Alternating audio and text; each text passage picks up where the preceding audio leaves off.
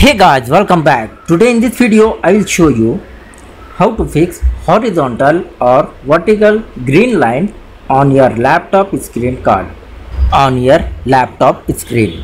So for this guys, I will show you 5 methods for fix this problem.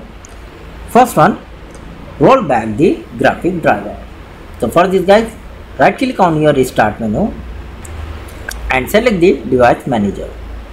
So now here expand the display adapters, right click on your graphic driver and select the properties. Here guys, go to driver and click on rollback driver and complete the process. After this, must and should restart the device and drive. The second method, update the graphic driver. Once again, open the device manager, expand the display adapters, right click on driver and select the update driver. Two options here guys. First one, using the online search automatically for drivers. Select this option and complete the process. And the second way for update, right click here, select the update driver and select the browse my computer for drivers and select the let me pick from a list of available drivers on my computer. Select the driver and click on next and wait for complete this process. So now after this guys, must and should restart the device.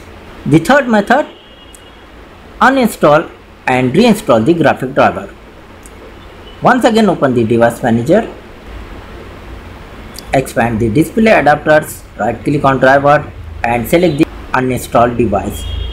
After the uninstall, once again restart the device. Go to device manager format, click on action and select the scan for hardware changes. So guys, it will automatically install the driver on your device. The fourth method, try an external monitor if available. And the fifth method, update the BIOS. So hope you like this video. Please like, share and subscribe.